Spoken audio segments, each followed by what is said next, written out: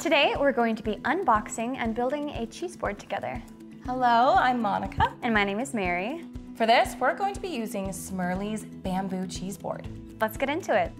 The packaging for this product really is so beautiful. Right? It makes it perfect for gifting because it just looks and feels so premium. The design of this box, in particular the graphics in the background, I just think these are so adorable. It gives it a bit of je ne sais quoi. You know it's intentional and Classy. you know it's going to last. Yes.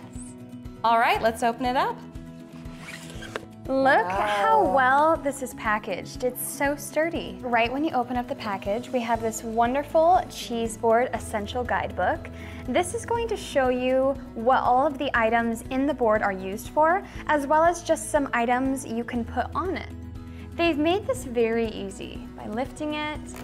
They have these wonderful little handholds, and it's extremely sturdy. You know this is not going to get broken when you send it to someone. You don't have to worry about anything happening to these. This beautiful cheese board is made of a natural bamboo. It is very heavy duty and quality material. Exactly, and don't forget it also comes with a fruit tray. Just a little bit of extra space, right? And again, it's made with that beautiful, all-natural bamboo smooth wood finish.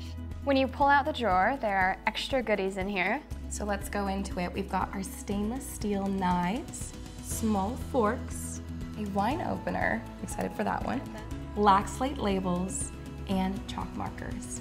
Everything you need to make the perfect charcuterie board.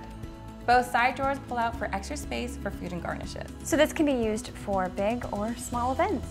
Okay, Mary, I need you to tell us what your favorite cheeses are to include in your charcuterie board. My personal favorites are, of course, you have your classic brie, but then also I have really been loving this Port Salut lately. When I'm creating a board, it's important to bring out contrast and dynamic. Yes. So I love to add some salty proteins. We've got our salami, our pepperoni, but you also want to add different textures. So we've got our nuts, we've got cashews, we've got almonds. You want to balance the salty with the sweet. Yes. That's why we also have the fruit tray, just to give a little taste of everything. And here we have it, a beautiful cheese board that will most definitely be the showstopper at any of your parties this year.